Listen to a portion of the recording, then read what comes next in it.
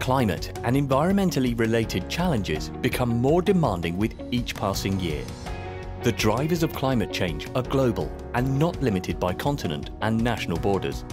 The European Commission has proposed a European Green Deal to make the European Union climate neutral by 2050. The aviation sector, amongst others, should also set out a viable plan towards the greening target. In parallel, international cooperation could certainly contribute on the inception, development and demonstration of key green technologies.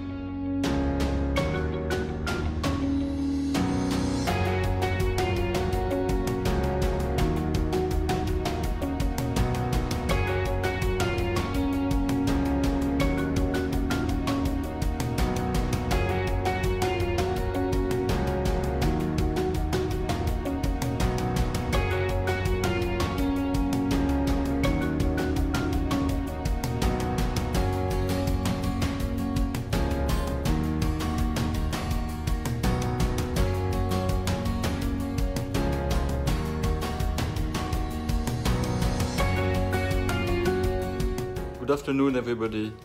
I'm very pleased to be here to give you an outline where we are in terms of the forthcoming research and innovation programs. First of all, I would like to see and to wish you the best in this current COVID-19 crisis, and I hope you are all well as your family. As you know, we have a new college, a new commission since November 2019, and the priorities have been already set up before the crisis, and these priorities might be adapted following the context, in particular, perhaps, I don't hope so, but perhaps an economical crisis following this COVID-19 outbreak. In this context, the main priorities before the crisis was the Green Deal approach. Green Deal meant decarbonization and climate neutrality of all sectors by 2050, with kind of interim period by 2035. This applies for all sectors, but more particularly in aviation. Aviation, where industry has a prominent role, but also research organizations, as well as stakeholders and university. I have to underline that research innovation is bridging the gap between competitiveness as well as environmental concerns mitigation, and there we have the intention to give to this forthcoming program this huge priority. For the time being, we are in such kind of uncertainty on the ground that the multi-annual financial framework is still under huge discussion between member states. The Commission is proposing a new compromise which will be discussed end of the month by member states, and we expect perhaps a lot of difficult discussions. Member states have the preoccupation to mitigate the crisis, but also to set up a very good economical context following this outbreak. There, in the Commission, we have only to take that into account. Therefore, we will have to give priorities to the next program. For the time being, we work on the continuation of the current Clean Sky 2, which will be called perhaps Clean Aviation, on a form of a partnership with the private sector.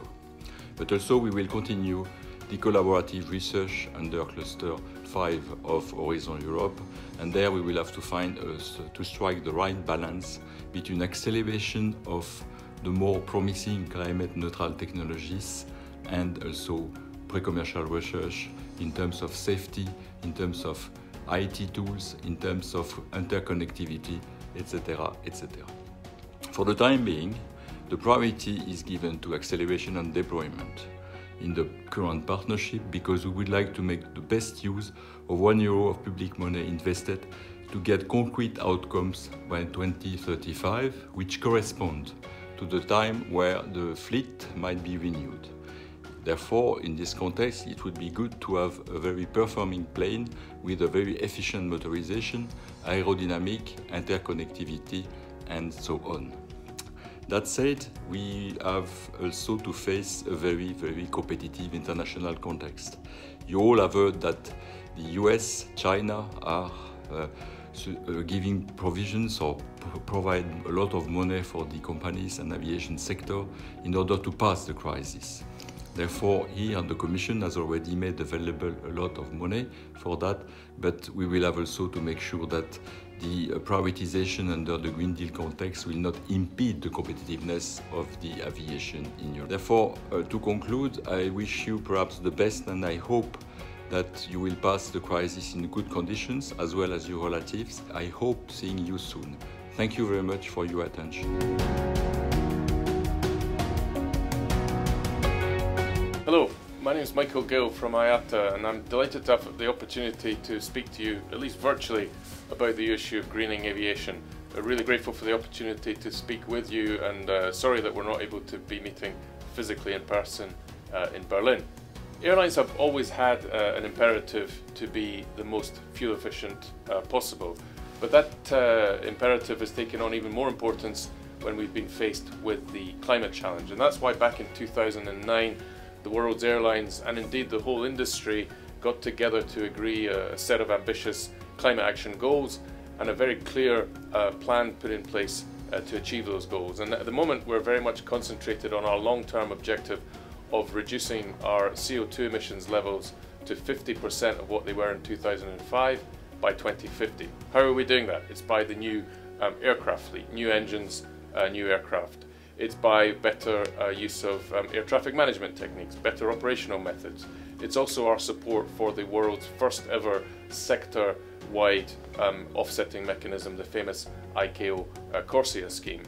And it's also going to come around, we believe, by a genuine energy transition towards the use of sustainable aviation fuels for our sector. And there's more and more happening in that space on a day-to-day basis. Recently, 2 approved new pathways for the production of SAF, and we'll shortly reach nearly 250,000 commercial flights having taken place on some blend of SAF over the last 10 years.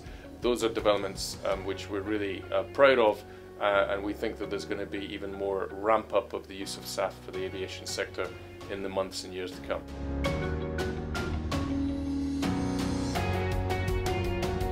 Aviation is a global business, and therefore the approach that we take to climate change has to be taken on a global level. That's why we view this on an industry-wide basis, but it is the contribution of individual airlines towards achieving emissions reductions which are contributing to that overall goal. Now, collaboration across the sector is in our DNA. Collaboration between airlines, airports, air traffic management organizations, manufacturers, catering companies, fuel companies. That's what allows our industry to operate safely and securely and effectively on a day-to-day basis. And it's that same spirit of collaboration which is allowing us to meet the climate challenge, working across the sector on all of these initiatives around new aircraft technology, alternative fuels, better use of operational and infrastructure management techniques.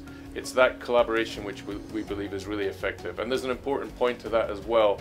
It's approaching this on a global level which avoids any competitive distortions, and that's a big concern for the airlines, especially in today's operating climate where there is very tight operating margins for carriers. So the use of global standards, the use of a global approach, we believe reduces that risk of competitive distortion.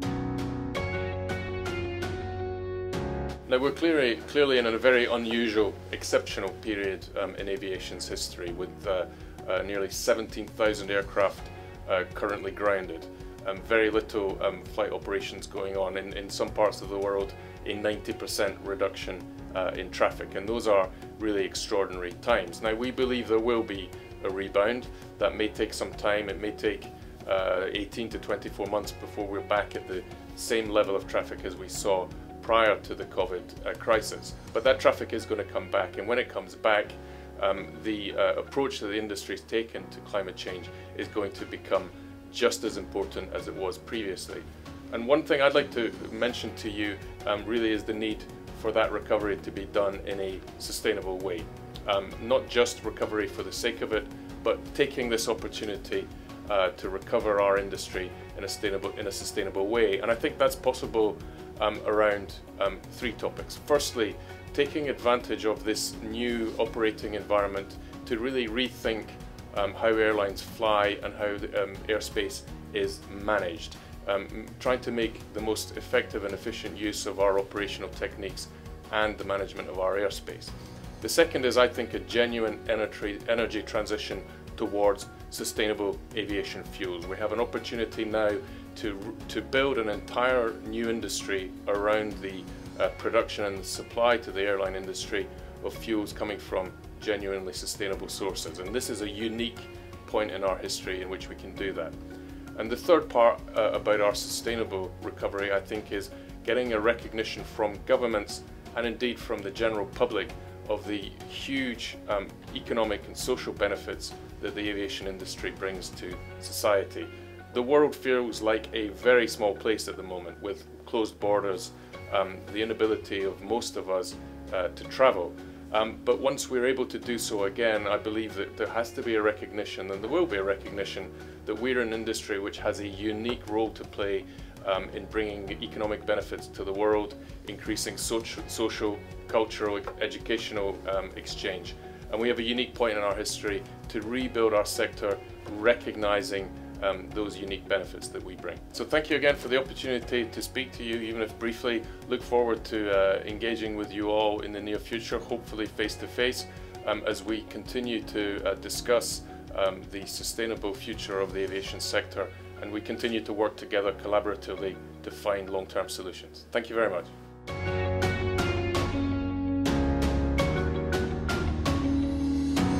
The challenge of greening of aviation is very central in Airbus. It has always been. We've improved our environmental footprint over generations of aircraft, and still we intend to improve it further. And we do believe that now it will have to go through technological disruptions, revolutions that are on our agenda. It's a must, and that's, I think, the top of our research and technology and innovation portfolio. The international collaboration is for us key. I mean, we have to see what Airbus is made of. We are an international collaboration by birth. So we believe that it is the way to be stronger, to share costs, to be more diverse from a cultural standpoint. And we will need that for the disruptive technologies to come to make the aviation greener. We'll need it in Europe, and we'll need it worldwide to develop technologies and to develop the necessary evolution of the regulatory framework. The COVID crisis is affecting us badly. It's hitting our industry like it's hitting our countries, but it doesn't affect our determination to improve our products, particularly from an environmental standpoint. So our green agenda is not hit by the crisis, even though our companies are. And we are even more determined than before to make it happen. And I think that will be a sign of our resilience through this crisis, to keep the green agenda very high and to serve what our societies are expecting from us. ICARE is a Horizon 2020 coordination and support action. The project pursues to form an integrated universal collaboration strategy for Europe in the field of aviation research and innovation, supporting the work programme of Horizon 2020 and beyond. Good morning, my name is Guy Gallic, and I am the ICARE coordinator. I will present you in this short film what ICARE is about. What is the meaning of ICARE? ICARE stands for International Cooperation in Aviation Research, and ICARE is both the name of a contract and of the consortium in charge of this contract. This contract with the European Commission started in October 2017 and finished in May 2020. The main deliverables are recommendations for future international projects in the domain of research and technology for aviation. The ICARE consortium has 13 partners. They represent all European aviation players, and this representation is also valid for the advisory board. For implementing this contract, we had the honor to have bilateral talks with representatives of 5 countries: Canada, China, Japan, Russia, and the USA. A great thanks for the representatives of this country to have participated to this discussion. For the other countries, around 15, the results are based on lessons learned from past experience and intensive navigation on Internet. What are the main technical findings? I will start with some figures to inform you that we discover a number of 100 potential projects for future collaborations for a total cost of 500 million euros. An attractive way to reduce the cost is, of course, a multi-layer approach, but some potential barriers should be considered for this approach. And the 11 technical projects could be clustered in 8 domains: greening of aviation, material and structure, safety and security, technology for the future, air traffic management, new configuration, regulation and certification, supersonic and high speed. The highest level of interest or investment is for the cluster greening of aviations. In this project, some technology are common to other projects, such as hybrid propulsion, energy storage, connected industry, human factors. So common research with other sectors could also be envisaged. Concerning COVID-19, it was not part of the ICARE project. The outbreak happened late with regard to the ICARE working plan. The ICARE contract will finish end of May 2020, and some of this activity will be handed over to the ICARE group in charge of the international cooperation. I'm confident that this group will consider the COVID-19 issue within its future activity.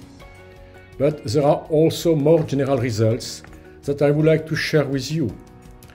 And the first one is, when we would like a collaboration to be successful, a win-win situation should exist for both countries and the trust also. And other also, I will say, results based on the survey and interview of ICARE is that the international collaboration has been considered as very successful by all the partners. And this is very encouraging for the future. There are also some recommendations. Duration should be between 2 and 3 years. Number of participants should be around 10. Constraints should be well balanced. The work should be at low TRL, and of course the funding from the different administrations have to be synchronized. Concluding, I would like to cordially thank the administration for having facilitated the contacts, the partners in the other country and in the European Union which have contributed to the ICARE project. And if you need further information on ICARE, please visit the website. Thank you very much for having listened to this information on ICARE, and see you soon.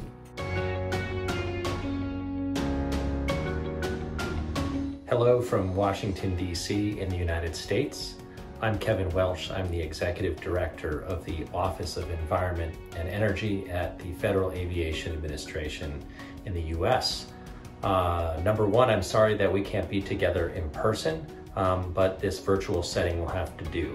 So I'm going to do my best to answer in about 2 minutes or less how we consider the issue of greening aviation at the Federal Aviation Administration and our views on the role of international collaboration. So number one, the issue of greening aviation is incredibly important to us. We think about from the beginning of looking at how we model and consider the environmental impacts of aviation, how we can improve those impacts, whether it be reducing fuel burn and emissions or noise, and how we can implement policy changes to address those issues. Now more than ever, it's important to continue making the significant progress that has been made on this topic over many years. Of course, we're confronted with the COVID-19 emergency and trying to, like everyone else, understand what this means for the sector more broadly, and also in particular the greening of aviation going forward. And as much as anything, we're committed to continuing that effort on sustainability and working with stakeholders within the United States and around the world to address aviation environmental challenges. Now, in terms of international collaboration, it's always really been at the bedrock of what we do, whether that's on the research side or policy development and ultimately agreeing on standards and mechanisms at the International Civil Aviation Organization. So like in the past, we currently are looking to the international community and partners that we work with regularly to help work together to recover from the COVID emergency, and in particular, think about how we can address environmental issues from aviation in that context. So again, I'm sorry I couldn't be with you all today in person, but I really look forward to the opportunity to continue these dialogues moving forward, and I'm glad to have the chance to prepare a short video to at least share the views of the United States, and look forward to seeing some or all of you sometime in the near future. Thank you very much. Stakeholders for Chinese Aviation Society have focused on the development of new energy aircraft, and progresses are made. For CAE, we released the white paper on development of electric aircraft in 2019. In my understanding, green aviation marks the new stage of Asian technology development. It leads us to the following concerns and challenges. First, to work on new layout, new power system, and other technologies related to new concept aircraft, while continuing depth research for traditional technologies. Second, to investigate the interaction of new technologies like communication, computing, AI, and new materials with the development of green aviation. Last, to explore new air traffic management technologies. Green aviation will raise the bar for airworthiness. This will eventually lead to a more constrained global market for civilian aircraft. Working with global partners in green aviation research is highly in line with the development concept of Chinese government. To support the development of green aviation, CAE will continue to participate in international research projects under the intergovernmental framework. Besides, international workshops and training courses for young engineers will be encouraged. Last, CAE will contribute to the standard setting for green aviation in international organizations and actively support the related research and policy making. Thank you.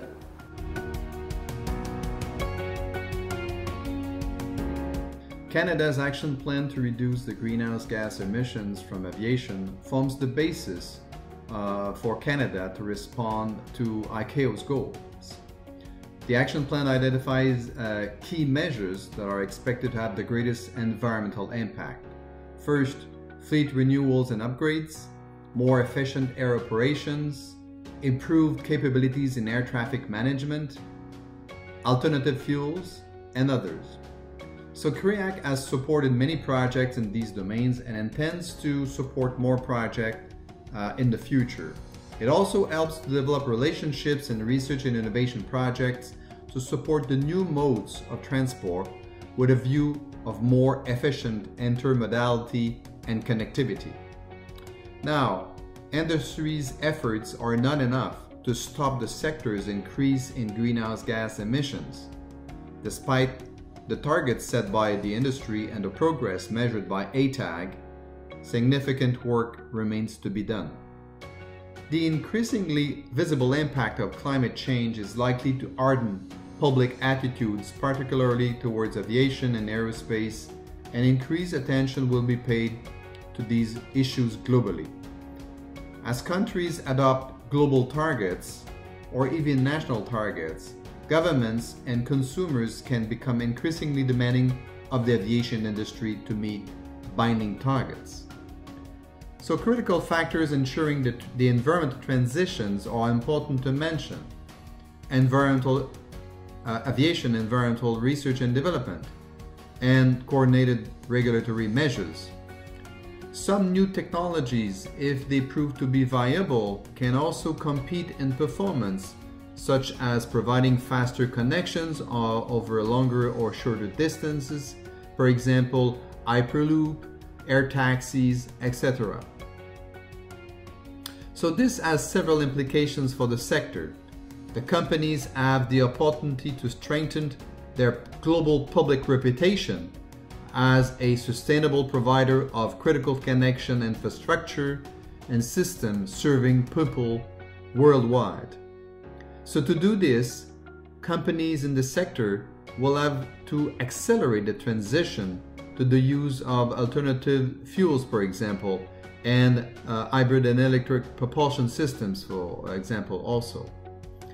International collaboration is therefore key to ensuring the nations jointly with industry to respond to this public aspiration, and CREAC and other partners in Canada are aiming to pursue that goal jointly with European partners. So thank you. Hello, I'm Shuji Mitori, Director General of NEDO's Robot and Artificial Intelligence Technology Department. NEDO stands for New Energy and Industrial Technology Development Organization. NEDO promotes a wide range of national research and development projects in collaboration with the Japanese government, industries, universities, and research institutes. Concerning Horizon 2020, NEDO has contributed to various projects, and one of them is related to reducing aircraft emissions. With regard to SIPA-2 project, Sumitomo Precision Products Corporation from Japan and Rolls-Royce jointly developed a new heat exchanger technology to reduce aircraft fuel burn. And now, NEDO is developing key technologies for electric propulsion systems such as superconducting technology, batteries, motors, and power electronics. These technologies are one of the strong points of Japanese industry, and they have to be very powerful to speed up, making the aviation industry more environmentally friendly. On the other hand, there are remarkable aircraft, engine, and system technologies in Europe.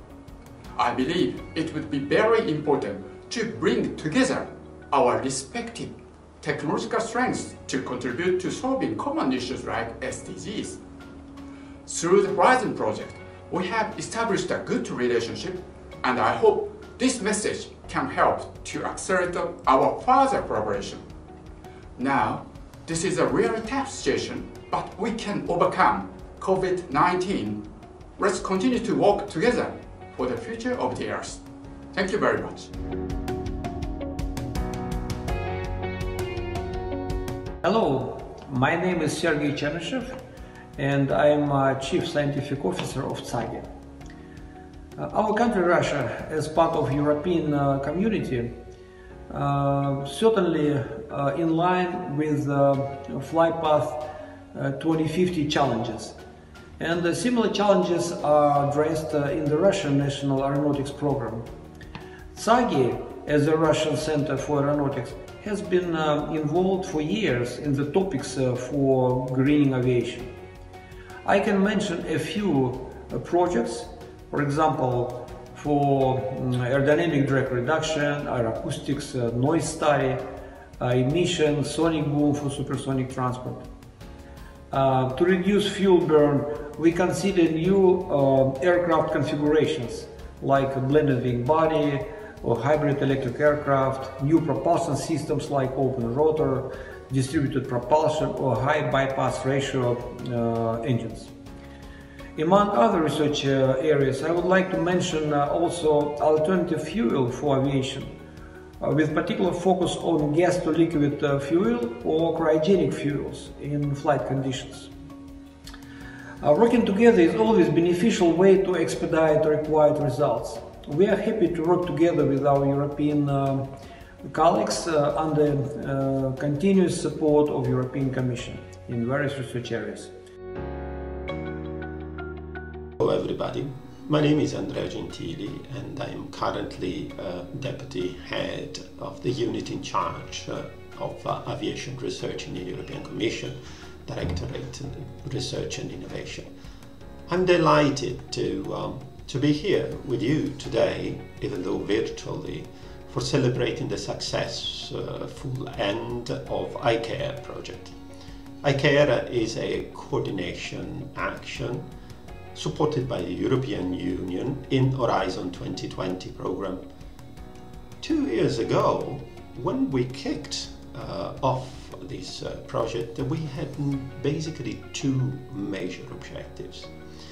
To establish a relevant network of cooperation among the major aviation stakeholders worldwide in order to achieve a common understanding of the global challenges and put the seeds for joint actions in Horizon Europe.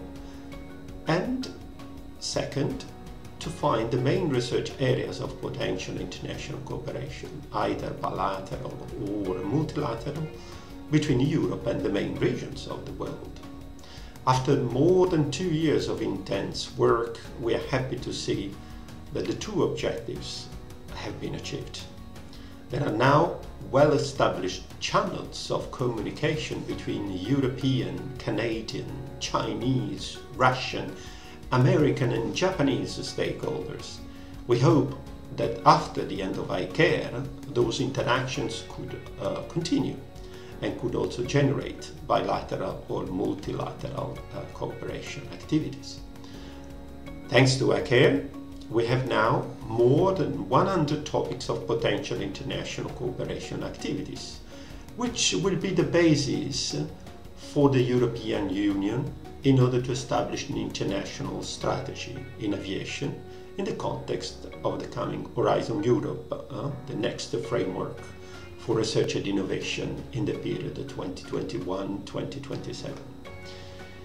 We will need to select them carefully on the basis of their potential impacts towards our common goal, which is a significant decarbonization of aviation by 2030 and a climate-neutral aviation by 2050. Indeed, we are currently living in very difficult times. The current COVID-19 crisis has severely impacted our health systems, our economies, and more in general, our ways of living, in particular in the way we move in our cities, in our regions, in our country, and abroad. The aviation sector has been dramatically touched by this crisis. 90% of flights have been cancelled in the last 3 months.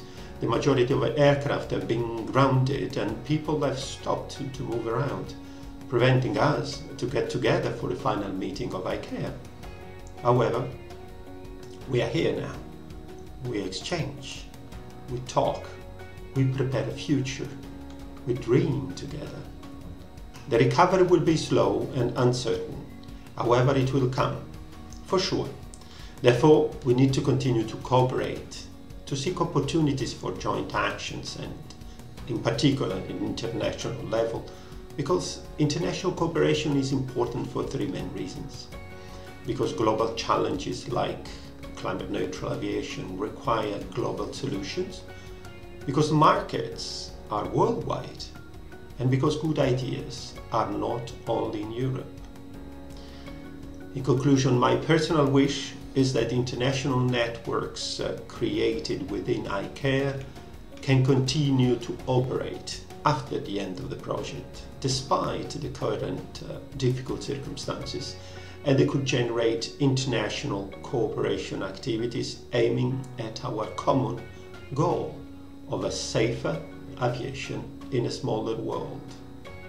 Long life to ICARE. Thank you.